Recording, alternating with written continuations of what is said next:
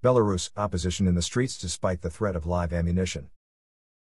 The Belarusian opposition is planning another large Sunday demonstration against President Alexander Lukashenko, this time under the threat of live ammunition from the police, who had already put down the previous rally last Sunday.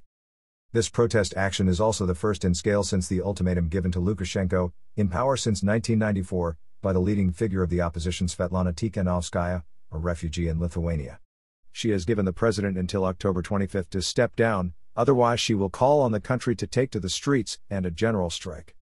The 66-year-old president, under unprecedented pressure since the controversial August 9 presidential election, has shown no intention of complying with the demands of his critics, on the contrary.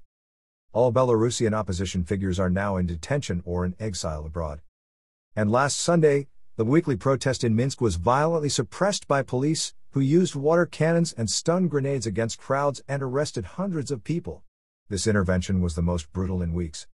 On Monday, the Interior Ministry warned that police will now not hesitate to resort to live ammunition if necessary, which would constitute a serious escalation of the crisis. The authorities, who accused the West of fomenting protests to bring down Alexander Lukashenko, justified this decision by assuring that the demonstrations had become organized and extremely radical, with throwing stones, bottles and knives at the riot forces, as well. Only barricades and braziers in the streets. KGB leader Ivan Tertel said on Saturday he was aware of an imminent provocation in the works to destabilize Belarus.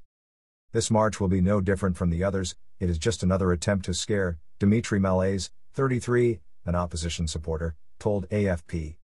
Belarusian police had already fired live ammunition in early August, during the first demonstrations repressed by force in Brest, in the south of the country. A protester had then died of his injuries. Ultimatum. Other, smaller gatherings have been put down by police since the last giant protest on Sunday. On Monday, police dispersed a protest by retirees with tear gas and stun grenades, marching in opposition red and white through the streets of Minsk. On Saturday, during the traditional demonstration of women and students, several people, including journalists, were arrested. In his ultimatum set for October 25, the opponent Svetlana Tikhanovskaya, in addition to the resignation of Mr. Lukashenko, called for an end to the repression of demonstrations and a release of all political prisoners. If our demands are not met by October 25, the whole country will take to the streets peacefully, she warned Tuesday. And on October 26, a nationwide all-business strike will begin, all roads will be blocked, sales in state stores will collapse. Since the start of the protest movement, hundreds of demonstrators, leaders of political movements, trade unions and journalists have been arrested. While Lukashenko enjoys the support of Moscow, he is under threat of sanctions from the European Union. The EU has already sanctioned 40 regime officials, including the Interior Minister and his deputy, accused of being involved in the crackdown and rigging of the August 9 presidential election, the outcome of which Europeans do not recognize. Mr. Tikhanovskaya has increased its trips abroad, garnering support from Berlin and Paris in particular, but Moscow considers these interventions as interference and considers that the opponent and former presidential candidate is not a legitimate interlocutor,